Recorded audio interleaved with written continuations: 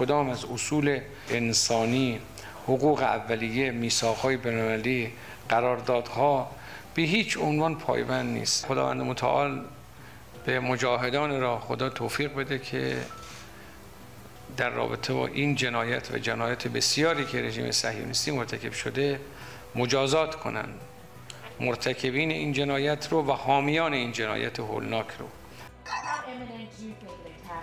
On Israel is from Iran, Mr. President. I want to get this secure information, but my expectation sooner than later. Mr. President, to Iran in this moment. Don't. Are American personnel and assets at risk, Mr. President? Mr. President, are American troops at risk as well? We are devoted to the defense of Israel. We will support Israel. We will help defend Israel, and Iran will not succeed. Thank you very much.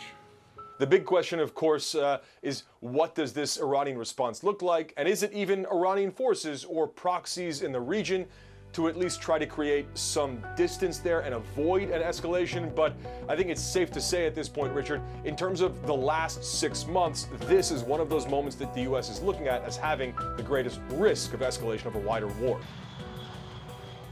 It's the start of one of the longest military missions in the world.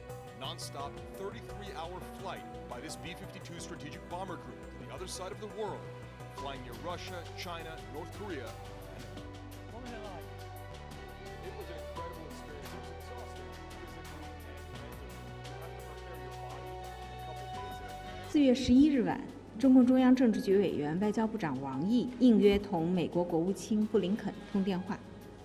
布林肯国务卿通报了美方对当前中东形势的看法。王毅外长表示，中方强烈谴责对伊朗驻叙利亚使馆的袭击，强调外交机构的安全不容侵犯，伊朗和叙利亚的主权应当得到尊重。